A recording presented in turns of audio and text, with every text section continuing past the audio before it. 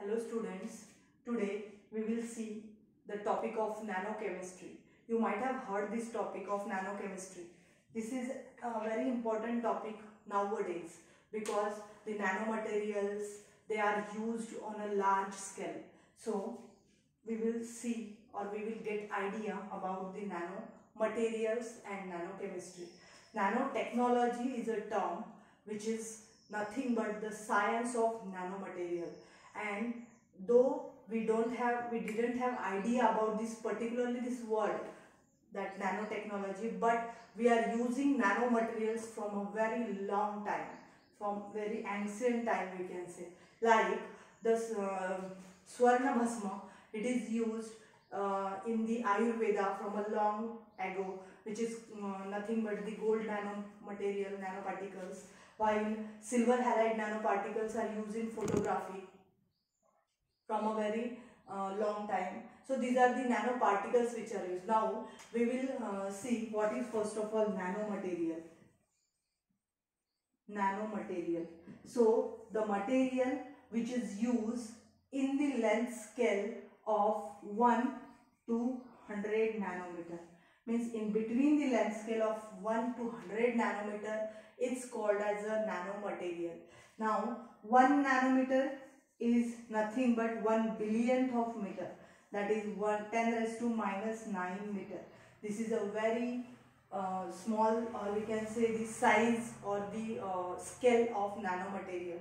If for an example, the carbon-carbon bond length, it is up to 1.25 to 1.12 to 1.25 nanometers, while the diameter of double helix of DNA, it is up to about 2 nanometers. So we can imagine that how small this nanometer unit is. Now the study of this nanomaterial in between 1 to 100 nanometers is called as a nanomaterial particularly, or the size of the material which is in between this is a nanomaterial, and the study of this particular material which is in between 1 to 100 nanometers is called as a nanochemistry. Now in this nanochemistry, the nanomaterial, when it is there, it is just investigation and its design of the particular nanomaterial. So investigation and its design, or we can say that synthesis and design of nanomaterial, is called as again in another words the nanochemistry. Now we will see how these nanomaterials are. Nanomaterials, these are of three mainly types, that is the one-dimensional nanomaterial, two-dimensional nanomaterial and three-dimensional nanomaterial. All these types of nanomaterials are used in a very large scale, but particularly when we have to study these nanomaterials, these are based on the different properties. So there are mainly two properties which are to be studied. Number one, large surface area, and number two, quantum effect. In number one, if large surface area, how can we say that a large surface area? It is having large surface area. It is because due to its small size, it can be sprayed in this more surface area. It will require more surface area due to very small size of its particles.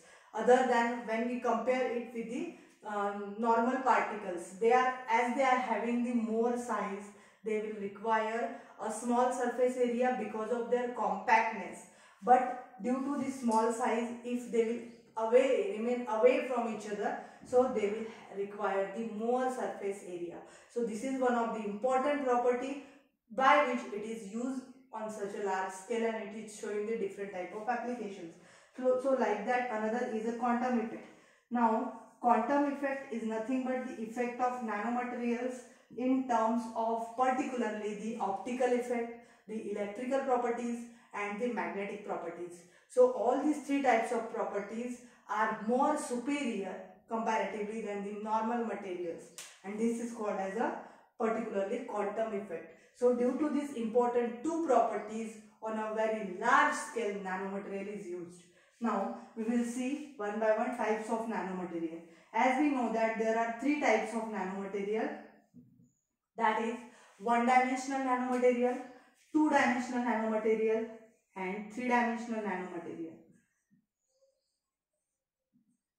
In one-dimensional nanomaterial, we will see that what it is. So those nanomaterial having only one dimension in nanoscale, means it is having only one dimension in the scale of 1 to 100 nanometer, while this single dimension which is in nanoscale can extend into other two dimensions like this.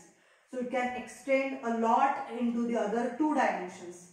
For example, computer chips, then surface coatings, thin films, they are having two dimensions that can be seen by naked eye. But a single dimension is there which is in the nanoscale. So that is called as a one-dimensional nanomaterial, which is having only one dimension in nanoscale and it is extended in other two dimensions. So like that. And another example is, another type is two-dimensional nanomaterial. In this case of two-dimensional nanomaterial, two dimensions of the material are in nanoscale, while these both two dimensions are extended in other one dimension only. For example, if these are the two dimensions and they are extended into the only one dimensions, like the nanotubes, nanowires, these are the examples of two-dimensional nanomaterial. Then third is a three-dimensional nanomaterial. In the third type of three-dimensional nanomaterial, the examples are quantum dots, colloids. These are the examples. Now, in this case, how can we define it? Three-dimensional nanomaterials. So, all the three dimensions of the material are in nanoscale. It's called as a three-dimensional nanomaterial. So, examples are quantum dots, then colloids. These are the examples. So, in this way, we have seen the properties of nanomaterials and the types of nanomaterials. So, particularly these types of nanomaterials are there. Now, we have to know, or we have to study the preparation of nanomaterial. We know that nanomaterials are prepared. They are not directly found. So, we have to, how preparation of nanomaterial is there, that we will see now.